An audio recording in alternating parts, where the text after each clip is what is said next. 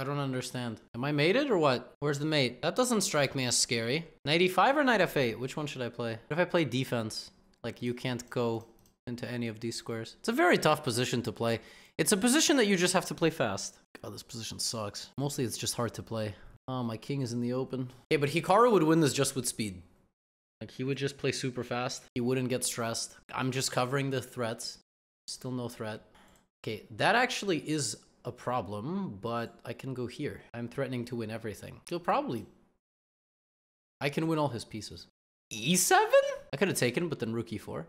Aren't I safe? Some masterclass in defensive chess. I mean, just simply incredible game. Just, you know. Bishop c6, b5, mate. Why not b5? Because only move queen c2 now.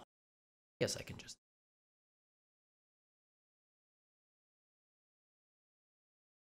Uh-oh. He's getting faster.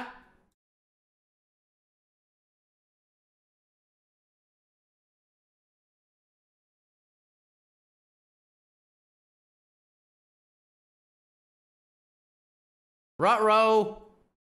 Ruh-roh! What is this? What is this? I was hoping he played king g5. It do be like that at times and sometimes.